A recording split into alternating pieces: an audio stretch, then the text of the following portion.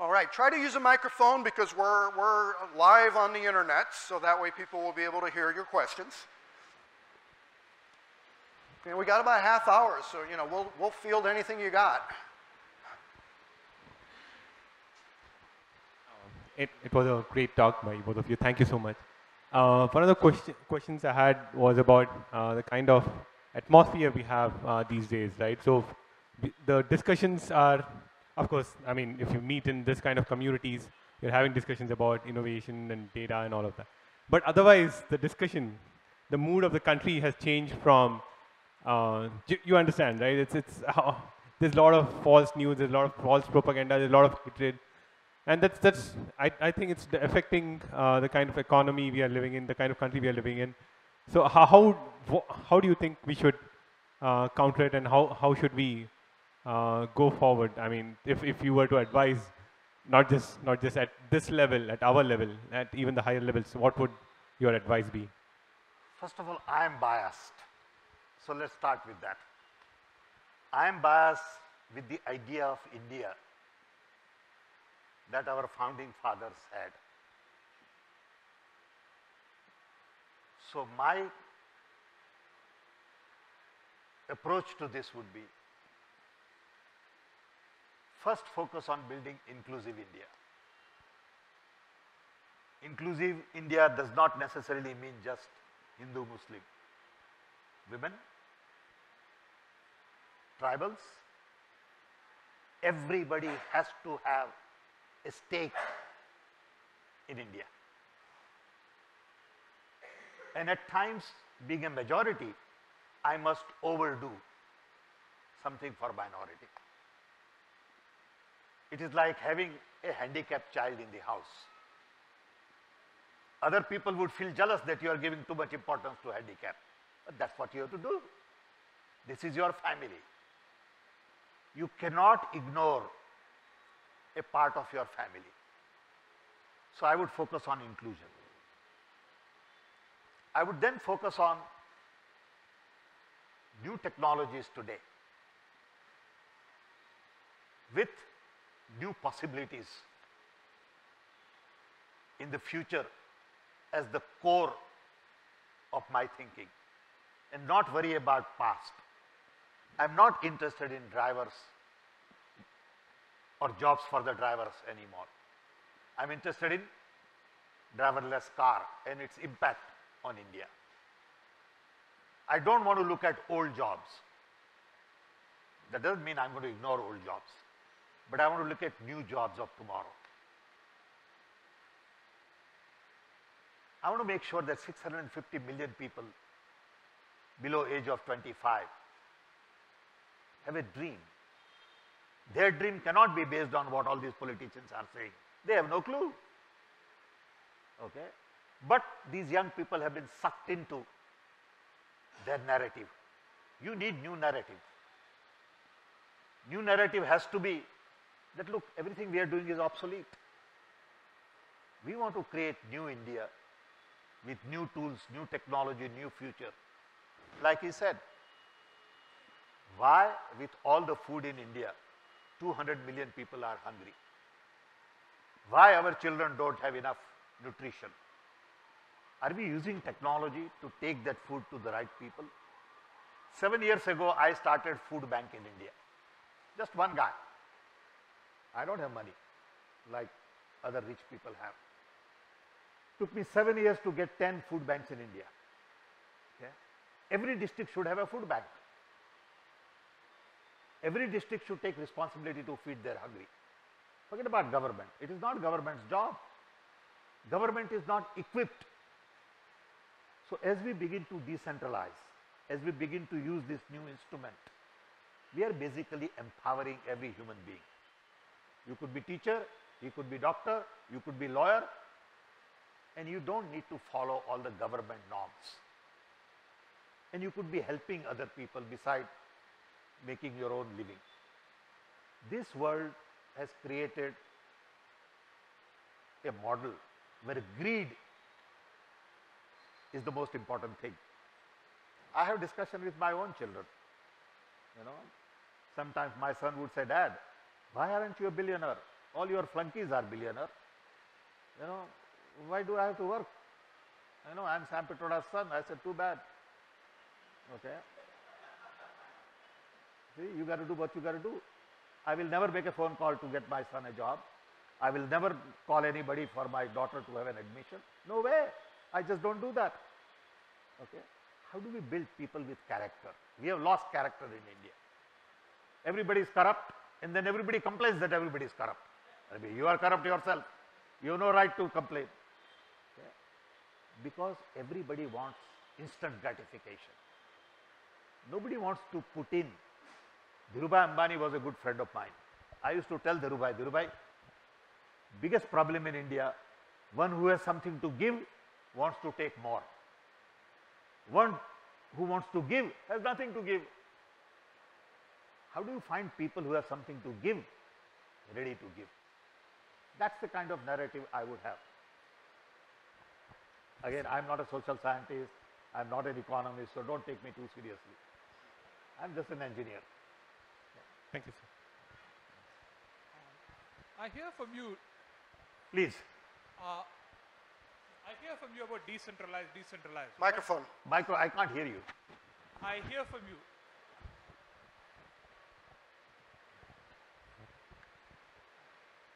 I hear from you about decentralized. But if you look at technology everywhere, technology is actually centralizing things. Whether you look at media like Gmail or Facebook or Instagram. Yeah, okay. Okay. The basic question is that I'm talking about decentralization, but technology is centralized. Including in India also, if you look at it, everything where it's becoming centralizing, right? So No, not true. And I'll finish it, right? When it becomes centralized, the worry of the people, as you talk about in districts and everything, they're all struggling. And the person at the center thinks, you know, I'm doing an amazing job. He doesn't care about what happened in the district because he says, my job is just to build the central technology and do technology. I just observe this, and when you said about decentralization, I think I agree with you, but I see the other thing. And you also talk about technology. So I just want to hear you here. Good question. First of all, on one hand, information is democratized. On the other hand, information is centralized. So you have this contradiction. Information is democratized because you and I can go get whatever information you want. Information is centralized because Google and Facebook has all the information we need. Okay? But those are two or few companies. But with information which is decentralized, I can do a lot for myself. I can find out that there is traffic in Bangalore. I can find out where is the next restaurant in Bangalore. So don't confuse decentralization with centralized information. Of course, I don't like centralized information. That's a separate issue. We can have a separate conversation on that. But information access helps decentralization of activities. Simple example would be, if I have vacancies for 5 doctors in district, I can find those 5 doctors in my local area because of information. Now, Google may have information on every doctor centralized. That's Google's problem. So don't confuse that. Okay. Unfortunately, because of centralized information today, best talent in the world is used to increase clicks. What a stupid thing to do. So you have the best brains in the world. What are you trying to do? I'm trying to get more clicks. So I'm going to create fake news so you get more clicks. I'm going to create some other package so you get more clicks. I was at Facebook office last week. I'm on the advisory board of MasterCard. So we had all gone. I thought I'll also go because I'd never seen their office. You go there and you see these thousands of kids, you know. And one group of kids are working on this emoji. Okay? And they are so intense in their work, trying to define and change. Is it going to change the world? But they think this is a very important task. They are so intense, you know, all hyped up and, you know, doing great technological contribution, innovation. Come on, give me a break. But that's how world sees. Okay. So we have to really understand what is so very fundamental. Fundamental thing in life is really very simple. Health, food, shelter, education, love, work, environment, almost done. If we take care of all of that for millions of people, then in the process some guys will click. Let them click, nah? They'll go buy best of the best. You know, I'm on the board of Institute of Design in Chicago. So best designers who graduate from this school, which is the largest design school in the world, will go work for Cartier, Louis Vuitton. So I told this dean one day, I said, Patrick, have you ever been to India? So Patrick said, no. I said, why don't you go to India and go to Dharavi? Patrick had no idea what Dharavi was. So I kept bugging him, and finally he realized that this board of directors is bugging me, so I better go one day.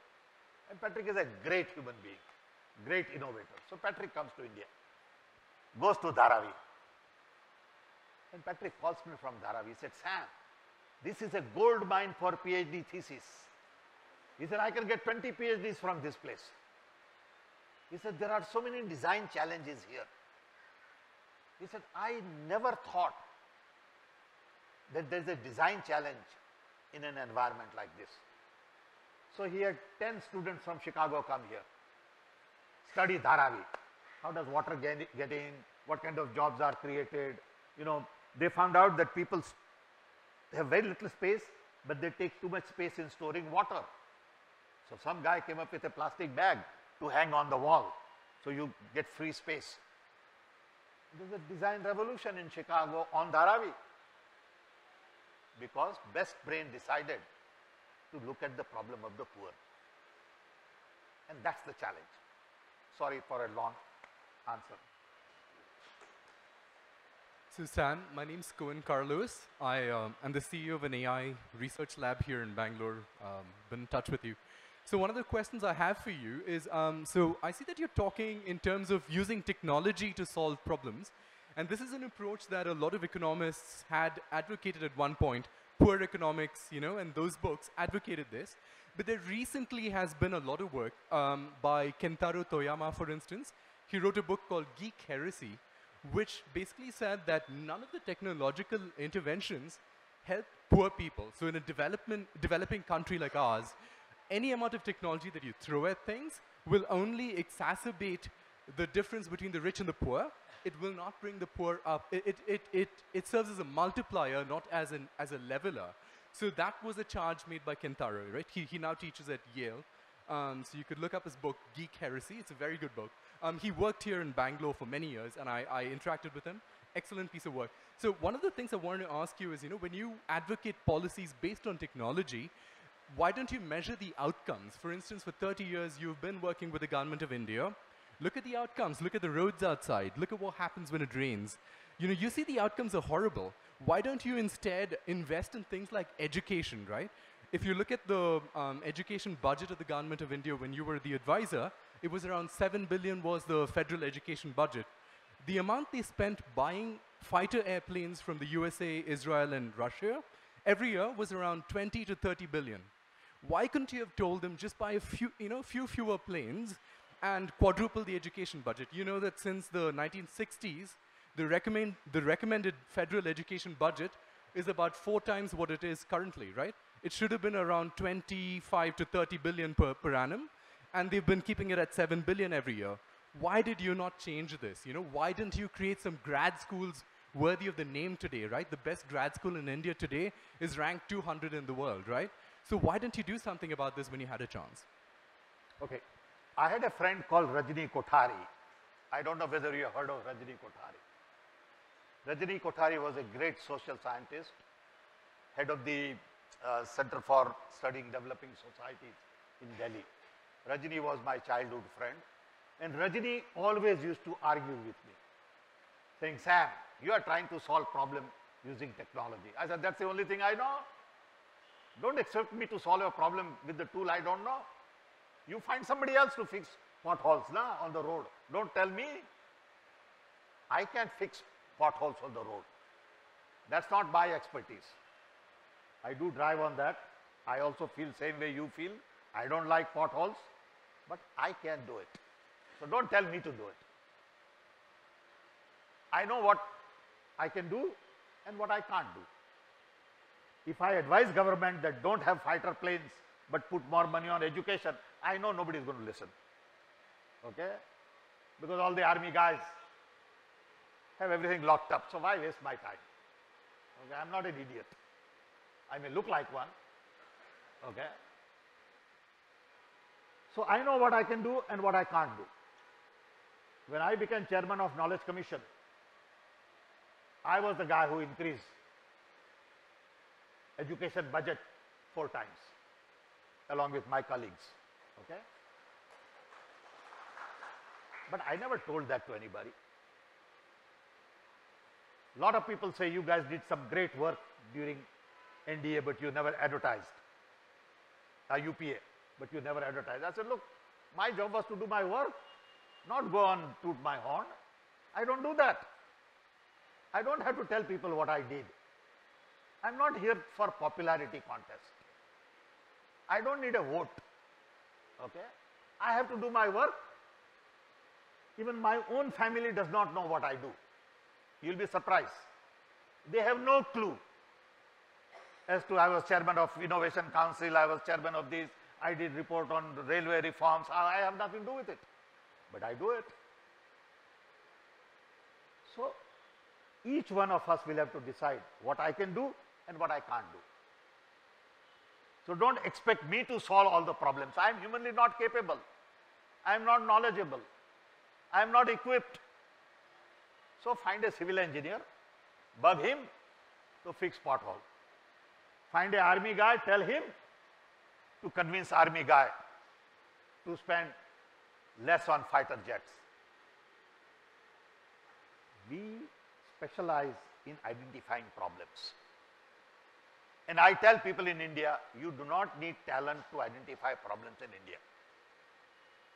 You walk on the street, stand there for 10 minutes, you can list all India's problems. You also don't need talent to come up with solutions. But I said earlier, you need young people who have courage to go do it against all the odds. A lot of my friends from America want to come and help. And they are experts and they are great. Immediately they'll say, what will be my designation? You have no designation. Okay? You're Jhaduwala, go get it done. No, I can't do that. Will I get a car? Will I get a bungalow? What will be my title? You're finished. You can make a contribution. Okay? You may be a great guy. You may have a lot of feelings for India. Are you really interested in solving a problem? Against all the odds, people will hate you. People will frustrate you. People will abuse you. You have to just love them. Okay? And someday something might happen. It may not happen all the time. But keep doing it. There's a broader issue as well. One of the things I found, I used to teach occasionally, give guest lectures in universities, and I'd ask the students, what do you want? And they say, I want to make $100,000 a year. And you go to Silicon Valley and you say, what do you want? It's, I want to be a CEO. And too many people are using technology as a thing in and of itself. And one of the most instructive uses of technology I saw was a year ago, and I went to a place called Barefoot College, a guy named Bunker Roy, who is finding technology that gives light in villages that don't have electricity or makes water safer, because people haven't done that. And I think a lot of it is applying that technology as a human being to solve real problems instead of making money or making big corporations. And so one of the problems in geek heresy is people are focused on themselves instead of making their society better. But technology ultimate does percolate down. So you are wrong in saying technology don't help poor. Take telephone. But it would help poor more if more of us 20 years were working ago, on that. nobody had thought that telephone would be useful to driver, to cook, to tribal people and all that. It's a technology. Television is technology. Improving quality of food is technology. Okay? So technology does percolate down. It doesn't percolate as fast as you and I would like. And that's our frustration. But it is good to have that frustration. Okay? If that problem is solved, we won't have anything to do. Yeah. Go, go. Hey Carl, this question's for you. I think you very rightly said the way to tackle fake news is by giving people access to knowledge, right? And I think that's absolutely correct. Especially in India, we now see with the UP elections or in the US, almost a weaponization of social media, a weaponization of ways that we always thought access to information would be a good thing. And in the intermediate stage we are at, oh, okay, thank you. At the intermediate stage we're at, we are struggling with that. How do you propose we tackle fake news by giving access to information, right? Access to knowledge. I'm pretty sure you know about this, but the way fake news is percolated in India, at least, is that different political parties would hire like dozens of party vendors, and they would sit on the computer and write scripts and troll, or sit on the computer and write scripts and like do stuff, right? Or like WhatsApp forwards and stuff like that. Do we create a corollary of that, but for like real information, where we like challenge trolling by trolling, or like challenge WhatsApp forwards by sending real WhatsApp forwards? Like, how do we use the same medias that we have today to give access to actual knowledge, like you say? So I think here is the answer to fake news. It's tempting to say we need to stop fake news. We need Twitter to censor fake news and throw away all the Nazis. But the problem is, how do you know what's bad? Because sometimes you look at something and you say, this is bad, and it turns out it isn't. I think the answer to fake news is good news. And I think when you go to the store and you buy your daily newspaper, you have a choice. Do you buy the Hindu? Do you buy the Hindustan Times? You buy the newspaper that you believe in. And I think the answer to fake news is two things. One is better good news. And then a way when you're looking at something, you know how when you're on Google and you're about to go to a bad site and it says, warning, warning, this might be a phishing site. I think a plugin that, you can choose which of the plugins, but when you're looking at something, maybe there's a little ding, ding, ding that goes off saying, 10 people have said this is total nonsense here. And you can judge for yourself, but, here's an alarm. If journalism students, for example, spent their time looking around the net and logging their opinions of what they think is right and what is not, maybe they're wrong, and I have access to that database, when I'm looking at a site, maybe I can get a clue as to what I'm looking at, and if I'm educated, maybe I'll look at that and say, oh, that's just total nonsense. But it is more than fake news. Yeah. Let me give you one example. There is a court case in India on National Herald, okay, where I am one of the accused by Subramanian Swamy. And I have no problem going public on these kinds of things. So first of all, it's a fake case. There is nothing in it. It's all bogus. But people in India believe that we all have done something wrong. Because the news was that there is 1,200 crore worth of land we have gathered. Come on, give me a break. Okay. So what he does is there is a summon on me that has to be served. So summon regularly gets served through Foreign Office because I am in Chicago. So you go to Foreign Office will tell US government will inform the ambassador will come and write to me or whatever. So Subramaniam Swamis of the world, whosoever did it, sends a guy from India to my home in Chicago, which is okay. And some fake American white guy dressed up as a security come to my door. Fortunately, that day I am not home and my wife is also not home. So they hang something on my door, take a picture, and all over the Twitter, Pitroda is absconding. It's a funny thing. So I get calls from my friends saying, what is this Pitroda is absconding? With a picture of my house. This is not a fake news. So I said, look, just ignore it. You laugh at it. Okay. How could I be absconding from my own house where I have lived for 53 years? But the little guy who doesn't know anything says, Pitroda is like that. He always absconds. He's basically corrupt because he has all Congress party money. He was friend of Rajiv Gandhi. They have 17,000 crores. The bogus goes on. Everybody then starts rumor. What can you do? Because everybody is basically ignorant. Nobody wants to check facts because it's work. Checking facts is work. Nobody wants extra work now. You know, gossip is very interesting. It just flies, you know. But that's the world we live in. But I think over a period of time, this is going to change.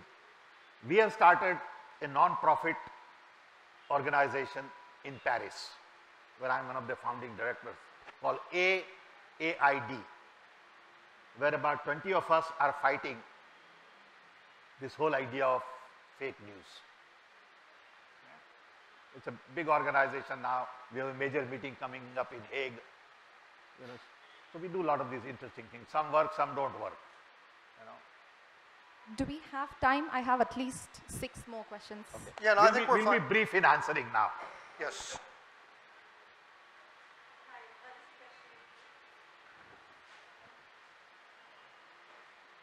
I think we need better technology Hello. for microphone. There you go. You got to put the mic right up to your mouth. Eat it. So yes, so this is a question for both of you. Thank you so much for your talk. So I teach a discipline called digital humanities, where basically the heart of what we do is talk about how technology is not neutral and how it is a top-down, hegemonic, centralized, kind of part of our culture that we are not looking or examining the values behind. And I find in India, a lot of the rhetoric around, say, things like Make in India or Digital India are this kind of very techno-utopian, techno-deterministic way of looking at the way technology can help us. So how do you think it would be possible to teach the values behind technology in places like engineering colleges, for example, where there is, as you're saying, the best brains being kind of deviated towards places like Google, and to get them to understand the kind of history of how technology has authority baked into it? So yes, I'd be really interested to hear any responses you have. I believe that code is law, and when I teach engineering students, I want them to read the request for comments and understand how the internet works. And if you look at the internet, it's the end-to-end principle. There's nothing in the middle, and that's why we started the internet, because the telecommunications companies were in the middle and they were screwing up. And so the people like Vint Cerf and David Clark and all those put together this technology that went over the telephone network and turned it into a dumb network. So it is not inevitable that technology is top-down, and you have to teach the engineers that we can have that decentralized world.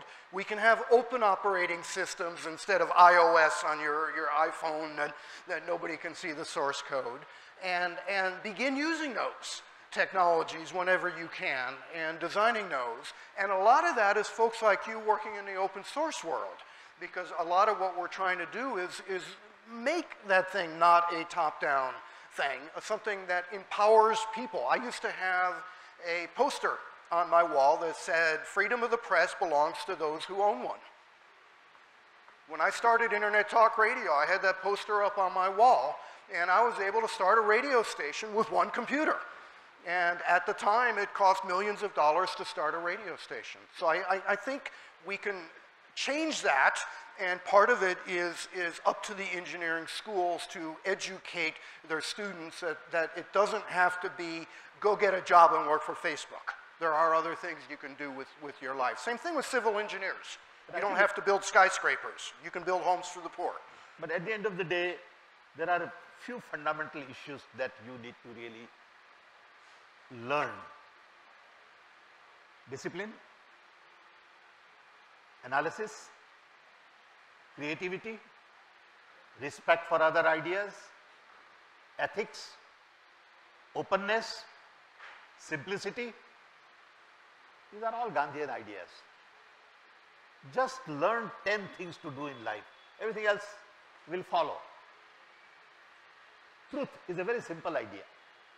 Trust is a very simple idea. How many people trust each other? What does trust mean? But we are never taught these things. And we get caught in this very complex ecosystem, and we are searching for simplicity. Can't find it. Okay, short questions and short answers, okay? Okay, I'll try to keep it short. So given that you have been working on copyright for so long and been doing all these, let's say, guerrilla interventions like this Digital Library of India, but the copyright regime in general has been turning into one direction, like the term keeps increasing. Do you see any ways of basically, or any hopes of getting it back, the copyright term shortening back? What kind of interventions can be made for that? Is there any cracks in that armor of, like, so now it's 70 years.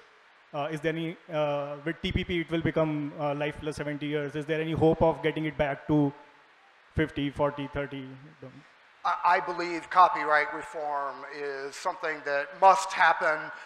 Copyright has gone way, remember, copyright is not there to give you a living as a writer. Copyright is there to provide an incentive to create knowledge for people. And as part of that bargain, you get limited rights.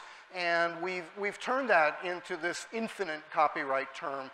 Copyright reform is something that people all over the world have been working on. We haven't been very lucky so far, but I think as people understand the importance of information, which is the world we live in, they're going to realize that information must be available to a much broader swath of people. And when you do that, the world changes. I learned that when I put government databases online, right? You know, when the patent database was a private thing, it was only patent lawyers that used it because it was expensive.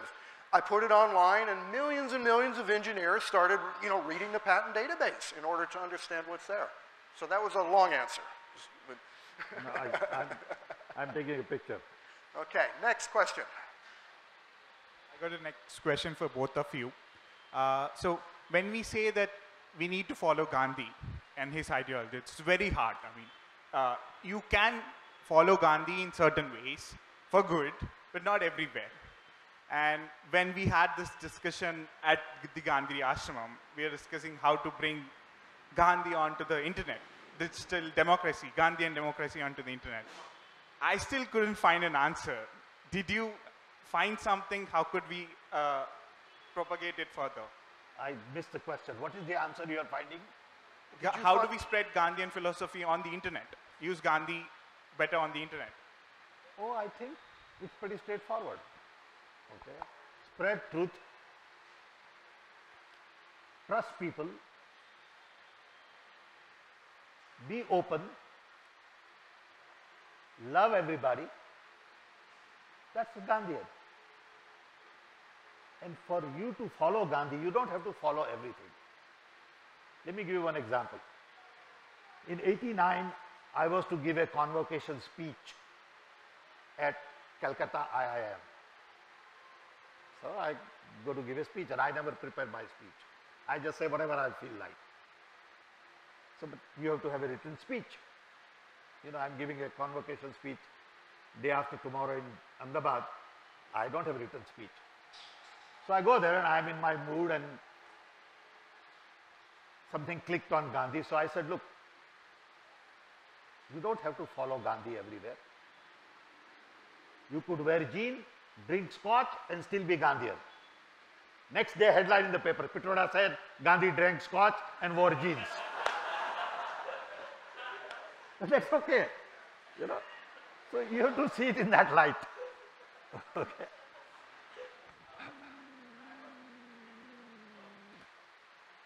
Yeah, we can hear you. Okay, I have a very quick and short question.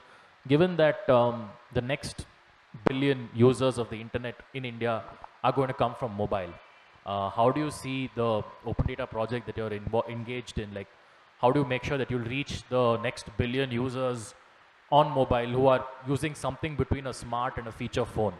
I mean, whatever you're doing will have, of course, huge impact. And I think it may not reach if we limit ourselves to just the desktop or the even fancy smartphone. So how do you how are you thinking about reaching the next billion users on the smart feature phones? So you're saying those next billion users aren't going to be using smartphones, they're going to be using other phones? No, they're going to be introduced to the internet on the smart feature phones, and when they eventually get very to... simple answer to that. Yeah. Next billion users will have a smaller screen. Exactly, that's exactly. It, done. So They'll how? be able to do everything Yeah. that you do today, but it'll be on this screen. Exactly. So which is why I'm thinking how to get that particular information which So you every have. information you have today will have to be available on this. I think a lot of people have been working on that problem. I know the folks at Mozilla, for example, have shifted much of their focus to working in a phone world. I know the Facebook guys, the Google guys, they all work on that. I think we're beginning to understand how to go from the big screen to the smaller portable screen. Now the question is there going to be a closed operating system? Will you be able to install your own applications on there? Will you be able to put your own data? You know, it's getting harder and harder to take your own data and put it on your iPhone so that you can access it, you know, if it doesn't fit within the official paradigms that they give you. So that's the big challenge. Plus there is a lot of work going on today. There is a chipset which will give you projection on cell phone. Okay. I have one prototype where if you have a small screen and you are 5 friends and you want to see something, you just project on wall wherever you are and there will be big screen. You know, and that's the answer. Hi, out here in the back. So I want to pick up on the fake news discussion that was going on a few questions ago. So, you know, Facebook has come under scrutiny in the US because of their role in the elections over there. And fake news on Facebook is something that was clearly an outcome of the algorithmic bias. You know, it was something that the algorithm selected for and amplified. Fake news in India, on the other hand, happens on WhatsApp. The social network is different. It is not an algorithmic propagation, it is a user propagation. But And still yet, Facebook. and Still yet Facebook. it's the same company, it's Facebook. But I see nobody holding them to account, saying that they control the platform, they have the ability to do something about it, and they don't even care. It's only in the US that after severe criticism, because you got that chap over there, you know, as an outcome of Facebook, that there is some talk of Facebook needing to do better. Yeah, but what happens in India? I mean, the thing is, so the question is, don't we have a responsibility to speak up more about Facebook's responsibility to fix their fake news problem in India on WhatsApp? What makes you think Facebook cares in the United States as opposed to simply fielding a couple of senators' questions? Well, they will be forced to, you know, for whatever, to the extent that at least they're under public scrutiny. Out here, nobody even thinks of Facebook as being the responsible party. No, but you should speak. Of course. I should speak. We all should speak. That's not going to change Facebook, I can tell you that. Yeah, it just, okay. So my But concern we is have to that do our job. we're not speaking, you know, that's what I'm worried about. I think some of these companies pay experts $150,000 to generate fake news. I'm telling you, I know it. And not only that, companies like Facebook, I would say on occasion encourage that practice. I'm not saying they're evil, but you know what their metric is? Revenue. Yes. That's what they care about. Exactly. That's the only thing that's important. And I think it's important that these companies maybe face up to their social responsibilities, that the users demand that, and if they don't get it from Facebook, you know, we should start looking at other platforms. A lot of these platforms that looked great, like MySpace, they're gone, right? Facebook isn't necessarily going to last. Uber may not make it, right? They seem to have totally blown it. So these big monoliths may not last that long, and they won't last if we don't let them. If we don't like the way they behave, we need to find another platform to work on. But the shame is that we have not been able to develop our own local platform. Nobody talks about that. Yeah, but that's much harder problem. India does not have our own operating system. India does not have any social network which is unique to India. Look what Chinese did. No matter how you look at Chinese, they got all their stuff. We could have done it. Well, we do have a Hike messenger that nobody uses. Say it again. Hike. Hype? Oh. It's a WhatsApp of India. Yes. So yeah, so the thing that I want to get to is users leaving WhatsApp because of fake news sounds like an extremely unlikely proposition as far as my reading of this room goes. You know, we all know that WhatsApp is a problem because of the fake news that we keep getting on family WhatsApp groups. But the solution isn't to leave WhatsApp, because we will leave it, but our family won't. And they will continue to propagate fake news. Oh, look, you can't delete it right now, okay? But we can educate ourselves, and we can look for the alternative. I used to use a variety of platforms, and I started to like Twitter. And I've used it for probably the last 8 years. I'm getting a little tired of it. And I'm looking around for alternatives. You can't solve these problems overnight. You see, I have been promoting this idea. This is where I want to get to the actual question. Before I forget. Yeah. You know, at my age, you tend to forget a little quickly. I have been promoting this idea, and he and I had spoken on it, is we should split internet into two. One, someone who is willing to identify himself. And two, someone who is going to hide behind. All the fake news come from people who want to hide. Fake news don't come from people who are wide open, saying, I am Sam Pitroda and I am promoting fake news. So if I, see, when internet protocol was written, we didn't have cell phone. So internet protocol was written for a fixed line. Yeah. Internet protocol evolved and cell phone evolved faster. So I had a conversation with Vint Cerf. Vint is a good friend. Saying, Vint, you guys didn't think of mobile telephony at that time. If you had thought of mobile telephony, then protocol would have been written differently. So wherever you go, it will follow. Then you will identify me. See, he wants authentication. He wants reliable. Yes. Now, he wants to allow anonymous do you endorse that position? But he wants the ability to say, this is a real person, and I know it's a real person, and therefore that person can get to the banking account, and I know this person did that. Security and authentication have always been the holy grail of the internet, and we've always failed. We've always failed. But it's something we need to work on. So there are solutions there. But again, it comes down to us demanding a new way of doing things. Also, what was that? What was that? I missed it. Aadhaar. Aadhaar. Should you require Aadhaar to use the internet? Yes. Okay. Also, I want to ask if you endorse this position, that is authentication mandatory for someone using the internet. Do you endorse that position? That you should be authenticated to use the internet and publish? That is the one solution. That's what I'm saying. Yeah. So that I know that you are a real person. I, know that whatever you say, you will own up to it. You may say something wrong and you will be sorry for it. That's okay. Okay. Yeah. And so, would this solve fake news, given that you have Donald Trump putting out fake news regularly, completely under a verified identity? Look, there are people paid in political system. I know of rooms, 200 people who just do nothing but spread fake news. Yeah. Okay, look, that's a really hard problem, and it's an important problem, and you raise a good question, but I don't know the answer also. I don't know the answers. But I know we got to work on it. So, more questions? Yes. Yes.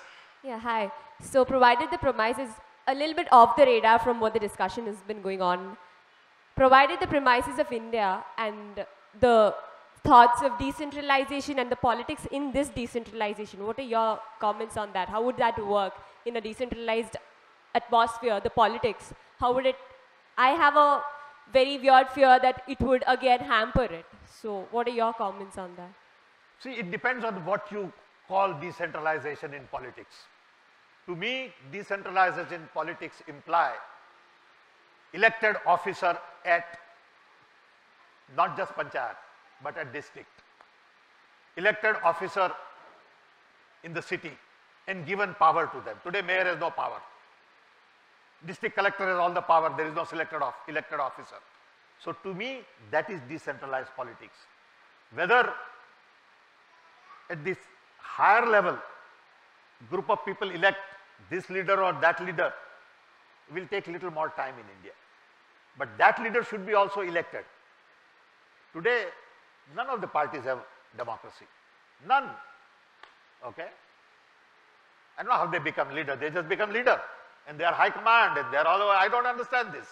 Okay? But they have captured. So democracy has been hijacked everywhere. What is happening in US? Democracy has been hijacked. And when they hijacked it, they stole your government. You own your government. It's a democracy. And part of the problem is that we haven't taken that back. But there's a very interesting difference. In US, when democracy gets hijacked, institutions don't get hijacked. In India, when democracy gets hijacked, institutions also get hijacked. Well, our entire federal government just got hijacked. Say it again? The entire federal government got hijacked. Yeah. Okay. But still, American institutions are pretty strong. Yeah. Hi. I think, one of the questions is on ethics. Someone comes and does a public service, like you did a public service. You Eat the microphone. You have to eat it. Eat it. Yeah. Okay. You talked about public service, you talked about Subramaniam Swamy, you talked about openness, right? Today, I also find a lot of people coming out into the public service. I also hear how there's a conflict of interest in what they are doing. Do you have a guidance to them, guidance to people? Yeah? When you say youngsters, they see two type of people. One is someone like Sam Pitroda who came some time back, provided C-Dot. I had a cousin work there in the early times. When you said 28, I'm 40, so I can associate saying that yes, that was true. But at the same time today, what people are seeing is, hey, someone is coming to the open source, not free software, open source, doing something, selling the whole thing across to someone, making money, right? So using others' thing.